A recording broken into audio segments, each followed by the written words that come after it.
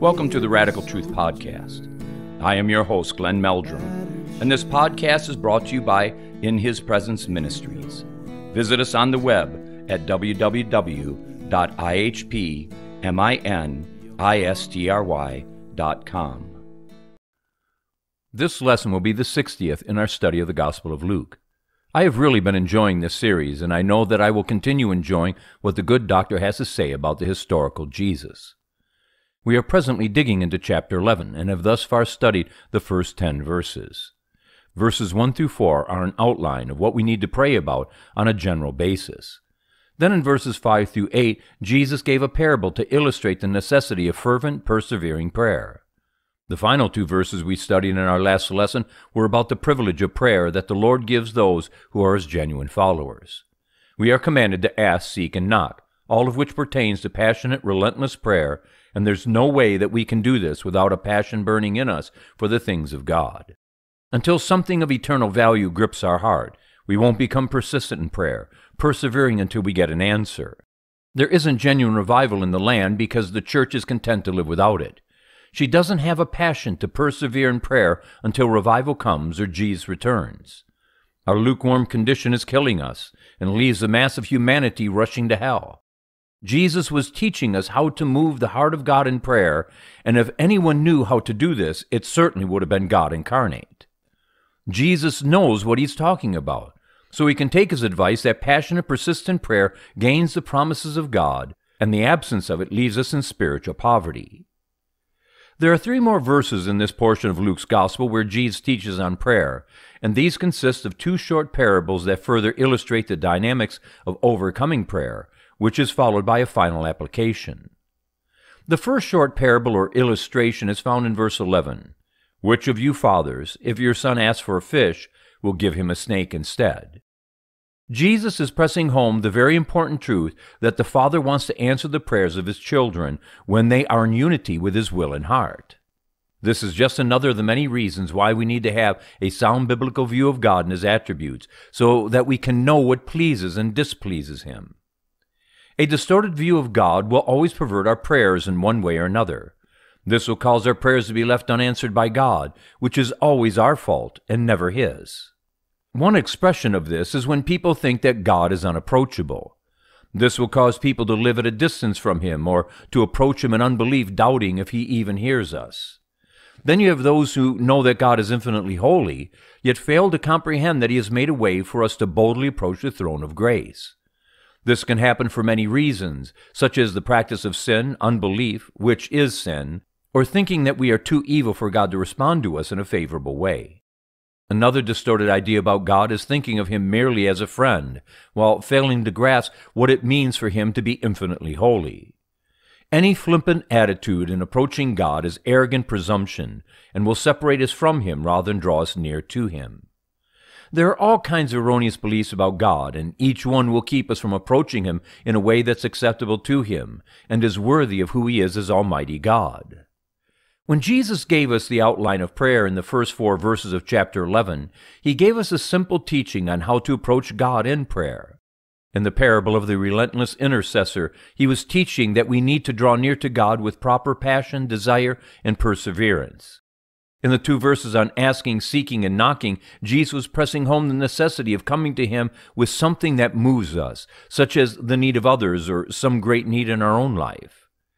It's great need in one way or another that can fill us with a relentless passion to gain what we are seeking after. Jesus is pressing home the fact that the Father wants to answer our prayers, and that seeking Him with a passionate heart can move His heart to answer our prayers when it's in keeping with His will. Jesus introduces God as our Heavenly Father, and this relationship only belongs to those who have been genuinely born again. The biblical definition of being born again has nothing to do with the cultural pop religious ideas where people remain unchanged. Being born again is a spiritual and moral revolution that transforms people, and if this hasn't happened to you, then you're not a genuine follower of Jesus. Only those who are in right fellowship with God can legitimately call God our Father. The phrase, "Which of you fathers?" reveals that among those He was teaching, there must have been some fathers. Remember, this teaching is taking place in the private home of Mary and Martha. the Lord is appealing to a father's heart to illustrate that God, as our Heavenly Father, has a perfect, infinite desire to be a father to us who will do us good, not evil. Earthly fathers are naturally depraved, yet most fathers, if a son asks him for a piece of fish, won't give him a snake instead. Can you imagine a cruel and wicked father that would deny his son the necessities of life and instead give the boy something that would poison him? It's unthinkable. God, as the perfect Father, can only give good gifts to his bona fide children because that's who he is in character. The problem we have is that we don't always know what good is or what's good for us. God is a good and compassionate parent to not answer those prayers of his children that would harm them, and to answer those that will be for their true good and eternal welfare. As a loving and compassionate Father, he is looking for every opportunity that he might shower his affections upon his sons and daughters. The second short parable or illustration is similar to the first. Or if he asks an egg, will he give him a scorpion? Here again, God won't deny us what's necessary for life and godliness to give us something that would kill us. These two illustrations are saying the same thing. The thought is repeated to give emphasis to this teaching. This principle is throughout the Bible. When statements are repeated, it's to give emphasis to what's being said so that we pay close attention. Jesus saw the need to press home the truth that the Father is a good, benevolent parent who's working for our eternal good in ways we can't even imagine. The Lord is truly for us, not against us, and this is why we can trust him with our life and eternity. Jesus' final words on prayer in Luke chapter 11 give some practical application to what he's been teaching. This is found in verse 13. If you then, though you are evil, know how to give good gifts to your children, how much more will your Father in heaven give the Holy Spirit to those who ask him? Who is Jesus talking to? Well, his disciples. He's not talking to the unsaved masses, and we need to understand this point so that we know what Jesus is teaching. He told the disciples, if you then, though you are evil, know how to give good gifts to your children. It's clear that Jesus is calling his disciples evil, and this is in reference to their depraved nature. The Greek word indicates degeneracy from our original spiritual and moral condition in how God created us. It speaks of how we're not merely people who willfully sin, but we are diabolically depraved in who we are. Since we are wicked by nature, yet can have natural affection to give what's good to our children, then how much more is this true for God, who is infinitely perfect in every way? We really need to grasp this truth, for it's an important key to earth-shaking, persevering prayer that gets an answer. How can we pray to a God that we think is cruel, harsh, vindictive, or unfeeling to our needs? We are prone to make God in our own image, instead of us comprehending that we were made in his image, and that his image in us has been mutilated due to sin. Jesus is helping the disciples to comprehend the truth that God is good, that he is more trustworthy than the best of earthly fathers. Because life gets hard and persecution for the faith comes into our lives doesn't mean that God isn't good. Just as a hungry son will ask a father for some food and his father will give him enough to satisfy his hunger, so the Heavenly Father will give us the Holy Spirit when we hunger after the Spirit. Let's look at a couple of expressions of what it means to hunger for the Spirit of God. First, the Holy Spirit is a sanctifier, and when we hunger for personal holiness, we are hungering for the sanctifying work of the Holy Spirit in our life. Second, the Holy Spirit is the baptizer, and when we hunger for the baptism of the Holy Spirit, then the Lord will make sure we receive this gift and find the benefits that come out of it. In both of these cases, faith is a necessary component to receiving from the Lord what we are asking. Another way we are to hunger for the Holy Spirit is for his power to be poured out through us for signs and wonders so that Jesus is glorified and the lost are saved. The final one I will mention is when we hunger for the outpouring of the Holy Spirit in revival, that both awakens the church and saves the lost in great numbers. Jesus is giving us a promise that our Heavenly Father will give us the Holy Spirit when we are thirsty after the work of the Spirit in and through our lives. The Lord wants us to be convinced of this, even in the face of trial and temptations. If we ask, seek, and knock according to God's will, and we are doing so with great desire, then Jesus promised that we will receive the Holy Spirit, who is infinitely greater than any earthly treasure. This brings us to the end of Jesus' teaching on prayer in this setting. We now move on to the next account, which goes from verse 14 on through verse 36. The story begins with Jesus casting out a demon, which leads into a confrontation with some religious Jews and the teaching that comes out of it. We are given the setting in verse 14. Jesus was driving out a demon that was mute. When the demon left, the man who had been mute spoke, and the crowd was amazed. In Matthew chapter 12, we find what may be the same event, but Matthew doesn't tell us when and where this took place. There's also the possibility that these are different events that only share many similarities. Matthew's setting comes after Jesus healed a man with a withered hand on the Sabbath.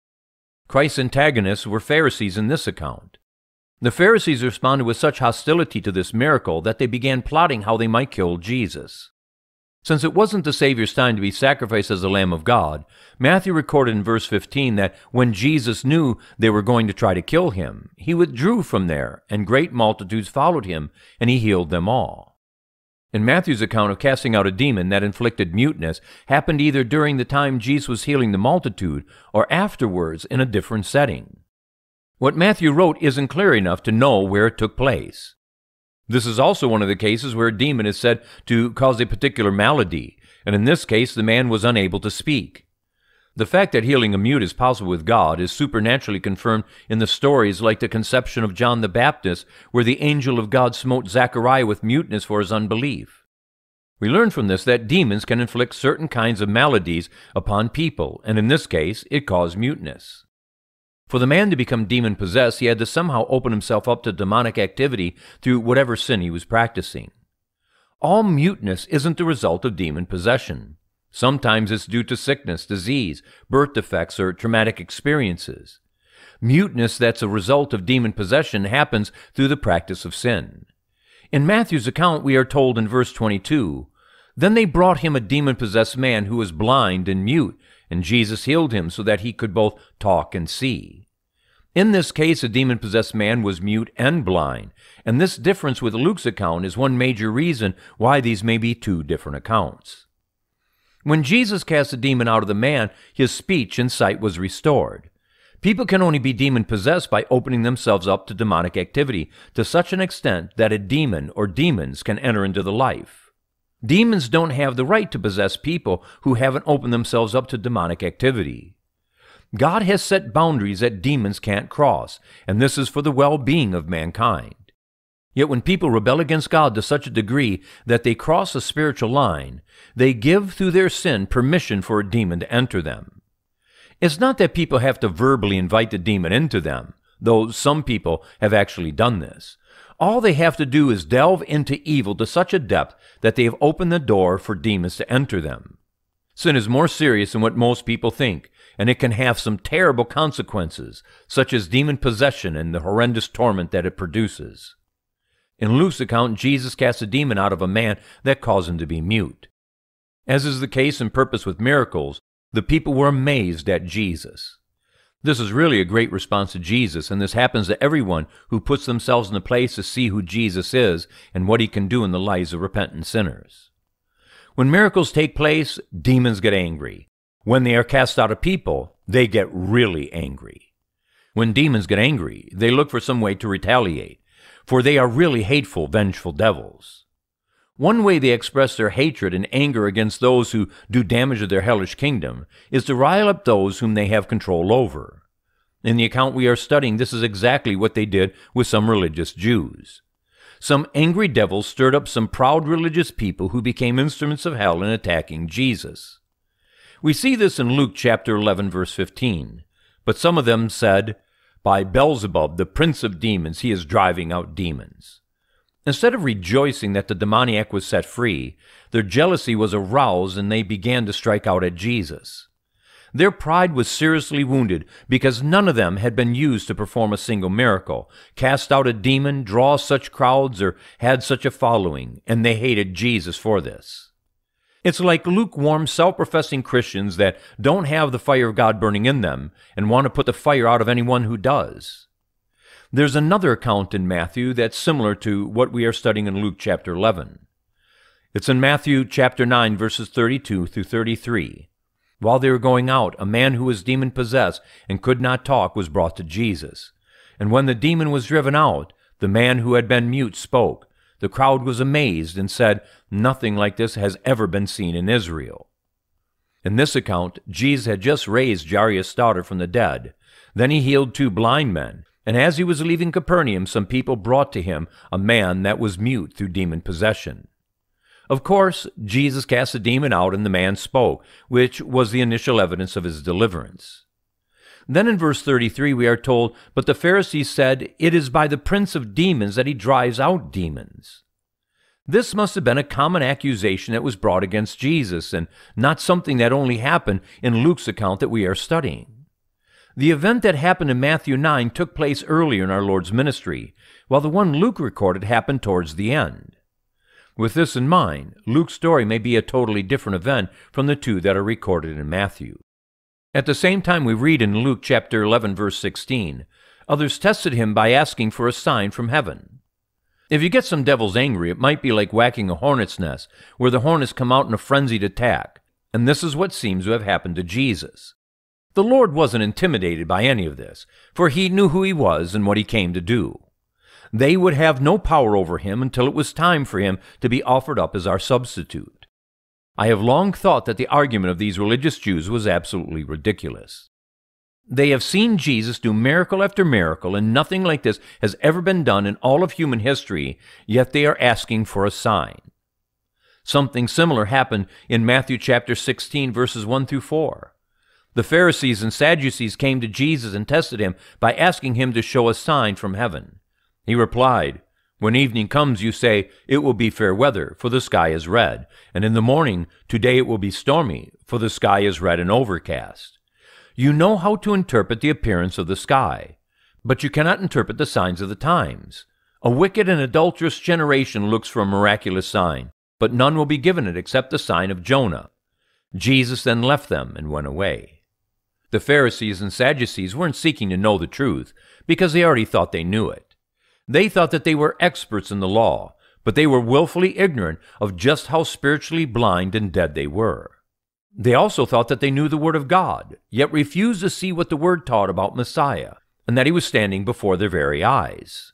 They asked for a sign to prove who he was, but enough signs had already been given them if they really wanted to know the truth.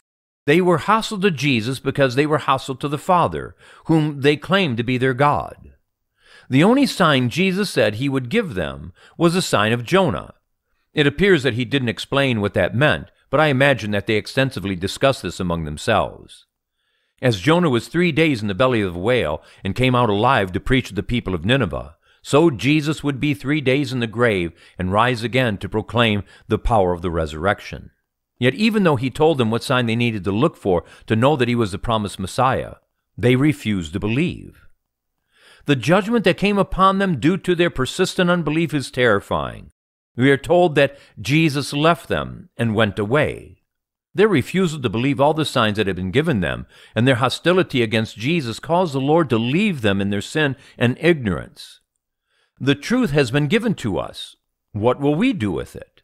Embrace it or reject it? For it's either one or the other. There's only one truth. Yet the lies of moral relativism that claim that we all have our own truth has overtaken our culture and even whole portions of the church. Yet it's the epitome of ridiculousness. There's truth and there's lie. Jesus is the truth, God incarnate, and all the signs point to this fact, and that he died for our sins so that we could be forgiven. All those who reject the truth of who Jesus is, and that he is in absolute terms the only Savior, will find that he will leave them alone in their rebellion, and this is the worst judgment that could ever befall mankind. It is the reality of hell. Then in verse 17 we are told that Jesus knew their thoughts and said to them, "Any kingdom divided against itself will be ruined, and a house divided against itself will fall." One of the 9 spiritual gifts that Paul wrote about in 1 Corinthians chapter 12 is the word of knowledge. This is a supernatural gift where people through the Holy Spirit can know the heart, thoughts, or life of an individual. This knowledge comes from the Holy Spirit and is given for a specific reason, such as the salvation of a person or to boost their faith so that they can believe for a miracle. This isn't what Jesus was operating in. It wasn't a gift, but his divine right to operate through the inherent power where as God he knows everything. How this worked through Jesus during his earthly pilgrimage, we don't know. What we can know and need to grasp, that God is omniscient, which means that he knows everything there is to know and that there's no limit to all that he knows. Just as Jesus knew the thoughts of those religious people, so he knows our thoughts, motives, sin, and righteousness. Those who aren't right with God should tremble over this truth, because he perfectly knows every one, and this will come out at their judgment. Those who are right with God should find both comfort and concern over this truth. The comfort comes through knowing that the Lord knows everything we go through in life. He is there in our suffering and joy, in our trials and victories. Everything we go through, he is right there with us. This is also where the concern comes in, because he perfectly knows us, and knows when we sin or refuse to trust and obey him, or the wicked thoughts that we let go through our minds. For those who belong to Jesus, this knowledge, though it should cause us to tremble with godly fear, should also give us hope that he is patiently working to prepare us for the day that we must give an account to him. Jesus responded to the religious Jews with some simple logic. A divided house is sure to fall, and a wicked kingdom will ruin itself. History is full of accounts of kingdoms that were divided and eventually came to ruin, and we have ample enough evidence in our divorce-cursed nation that a divided home will self-destruct. This holds true for the church as well. A divided church will ruin itself, while unity brings the peace and anointing of the Holy Spirit. This is so simple and basic that it's obvious that the religious Jews were saying this in an effort to turn people against Jesus. Anyone who thought this through would easily conclude that there's no way that Satan would cast a demon out of a possessed person, since it's contrary to the agenda of hell. Jesus expounded on this simple yet profound thought in verse 18. If Satan is divided against himself, how can his kingdom stand?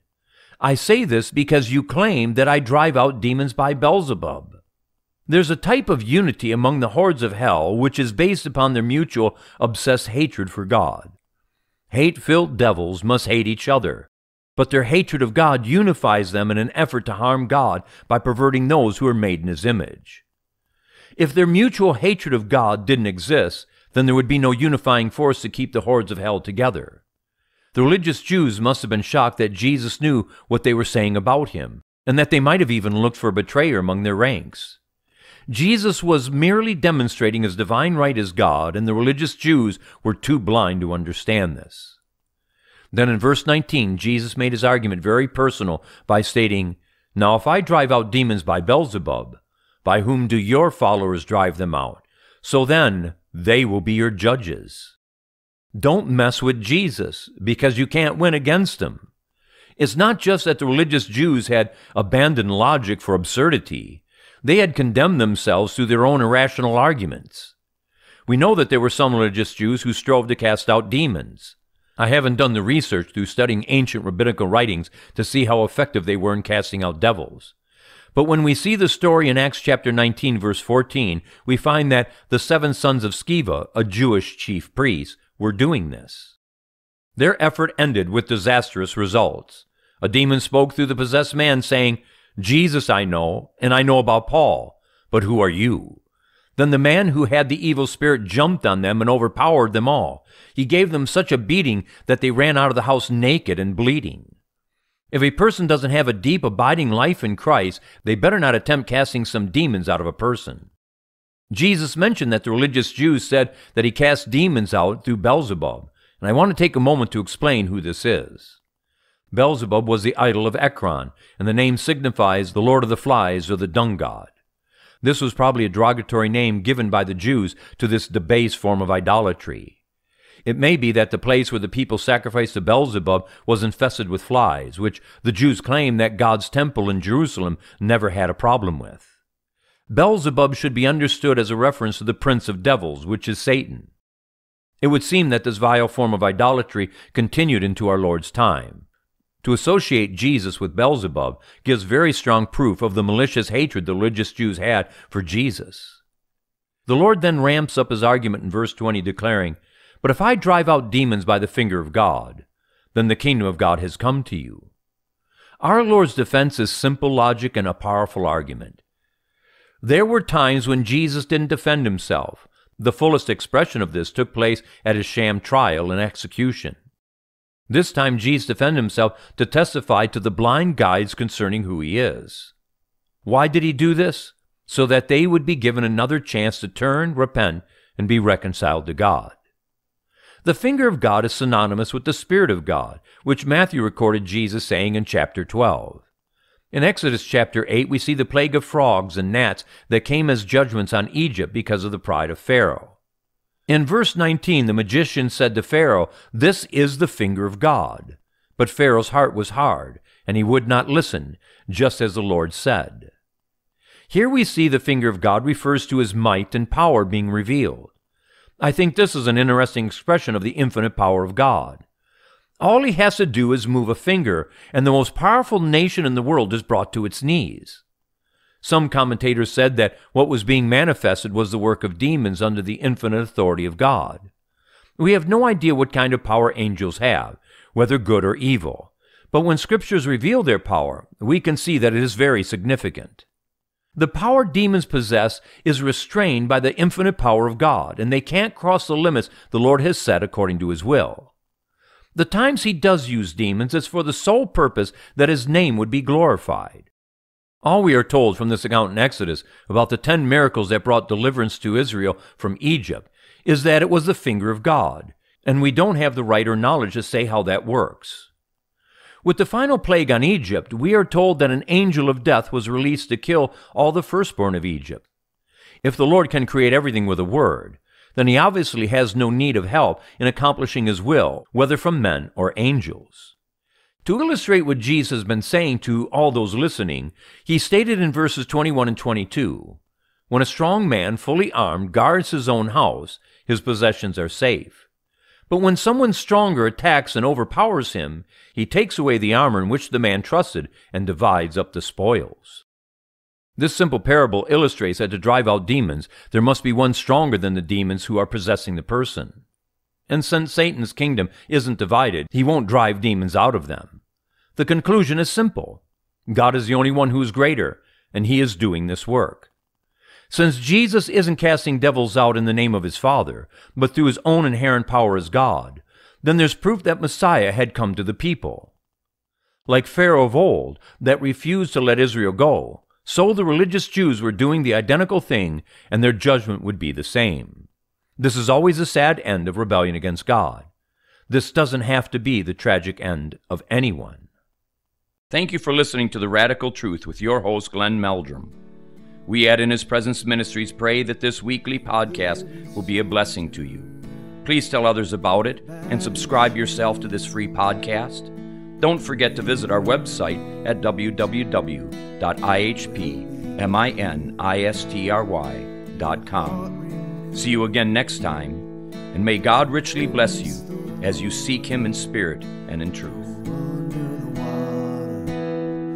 And thirst no more, so come wash in the river, come drink your fill.